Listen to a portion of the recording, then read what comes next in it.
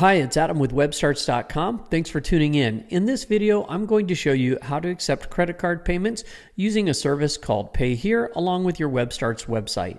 But before I do that, I want to invite you to tap the subscribe button and enable notifications. That way you'll be the first to find out when I release a new video on web design, internet marketing, search engine optimization, and a variety of other topics. I'm going to start by going to the payhere.co website. It's free to create a Payhere account.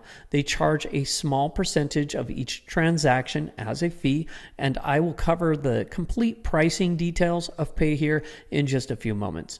But for now, I want to call your attention to this live demo button. Click on that and you'll see the nice clean interface that Payhere gives you for checking out. So when your customers click a Payhere link, they get this very easy to understand checkout process where they can enter their card information. It all happens in this modal, and that's what we're going to be adding to our WebStarts website in just a few moments. There are a lot of ways you can collect credit card payments online. In fact, there's an integrated way in the WebStarts store that doesn't even require you to use a third-party app. But some of the things that caught my attention about Payhere are the fact that their checkout design is very simple, it's easy to sign up, and then they cater to the most popular ways that you want to collect payments. So you can collect a payment from your product or service with a simple link. You can collect payments automatically on a weekly, monthly, or yearly basis using the subscription plan model, and you can collect payments in form of donation just by leaving an empty field that allows the people who want to give you money to enter in whatever amount they like. And I like that they provide all three of those ways of collecting money online. The first time that you sign up for a Payhere account, it's going to take you through a wizard to help you decide what type of payment you want to receive, whether that just be a regular payment for a product or service, or whether it be that subscription, or whether it be a donation. I've already signed up for an account and I went through that wizard and I created a subscription plan.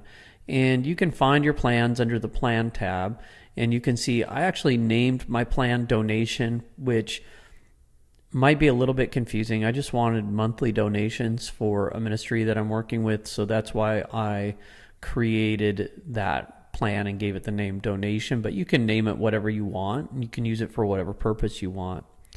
If you want to create a new plan, you can do that by clicking Create New Plan. This is something I really like, as they show this preview over here in this phone, shows you what that looks like. And then you can choose the type of plan you want to create: a subscription, a one-off charge, a donation, just like what I had described earlier. So if you want to just, let's say you just want to make a one-off charge, you're going to say that's web design services or whatever. You can enter the name and the description. Then you can put the amount of money that you want to charge and then save your changes. And now that's another plan.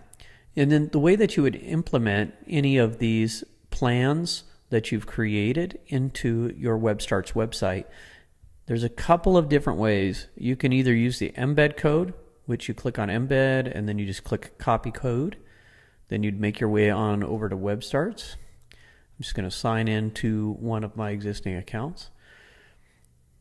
I'm going to select a website that I have been working with, and then you just enter that HTML code by going Insert HTML, pasting it in the field provided, and then you're going to have a little Payhere link. Now when I save the page, you're going to notice that I now have this little Payhere link, and when I click on it, I get my very neat little checkout. Now I haven't added a logo or business name or customized that checkout page at all, but you can do all of that in Payhere as well, and I'll show you that in just a second.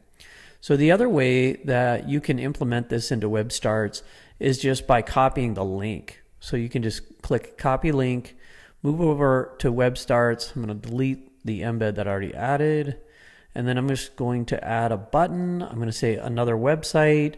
I'm going to enter my Payhere URL, which is that link, and then I'm going to open that in a new tab. I'm just going to drag that to the center, save my changes, And then when I refresh my page here, you'll see that I have a click here, and it just opens up this separate window with an easy way for me to check out. So that's another way that you can implement Payhere into your website.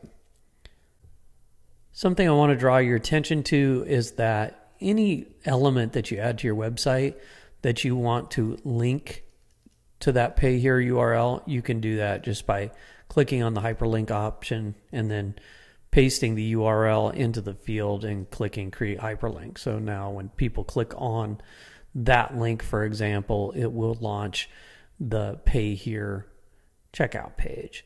So there are a lot of things you can do in WebStarts to make a very custom look and feel for your checkout and very easily set up a link where you can begin receiving money. Let's get back on over into the Payhere dashboard, and here you can see there's a tab called Balance that shows you the money you've collected and that kind of thing. Subscribers and customers, and then payments. I think all of that is pretty self-explanatory. You're not going to begin to receive any money until you add a bank account to your account. And now is the time to talk a little bit about the fees, because here you'll see it says payment gateway. So basically when you accept credit card payments online, Visa, MasterCard, American Express, all those, they collect a small amount of fees. Those fees are usually about 2.9% and 30 cents per transaction. And so any payment gateway that you use, whether it be the one that's integrated into WebStarts, which is a partnership with WePay, Chase Payments, you're going to pay 2.9% plus 30 cents per transaction for any of the money that you're collecting online. Those are your gateway fees. Now, in the case of Payhere, they have integrated gateway fees, and you can use their gateway and pay them 2.9% and 30 cents per transaction, but then they charge an additional 2% on each transaction if you're using a standard account. You can upgrade to a paid account and pay something like, $150 or $300 per month, and then you get a little bit of a discount, I think, on that. Or if you're a nonprofit or charity, I think their fee drops down to 1.5%. So let's break that down and think about a $100 transaction. So using Payhere, if you receive a $100 transaction, you're going to pay 2% to Payhere, and you're going to pay another 2.9% to a gateway, whether you use Payhere's gateway or another gateway, for a total of 4.9% plus the 30 cents per transaction. So that should give you an idea of what it's going to cost to collect these payments using Payhere. So if you don't want to use Payhere as a gateway, you can connect a Stripe account or another account, but all of those accounts are pretty much going to charge the same amount. So we do volume at WebStarts, and so we get a little, I think we pay like 2.6% for our transaction fees, but we're talking about 0.3%. Anyway, under the Personalize tab, you're going to see the place where you can upload a logo. You're also going to be able to enter your business colors. You're going to be able to create a custom button. You can enter your support email, your website, your company name, the legal name, and your address, and all those things. And then you just click Save Changes when you're done. Here they've got some integrations with, for example, you can add it to Slack. So if you want to collect money through Slack, I imagine that's where you would add it. And then you have your tax settings. It looks like they're based in Europe, so they have a little bit more complex tax settings than we're used to here in the United States, but nonetheless, those options are available there. And then this is where you add your billing details if you're on a paid plan, for example. And then, of course, your payouts. You want to add your routing number and your account number for your bank so you know where to get your payouts. Well, that concludes this video on integrating Payhere, which is a very easy and convenient way to collect payments from your website, and WebStarts. I hope you enjoyed the video. If you did, be sure to tap subscribe and enable notifications. That way you'll find out when I review other apps that work well with WebStarts. And as always, visit webstarts.com to create your very own free website or online store. And thanks for watching.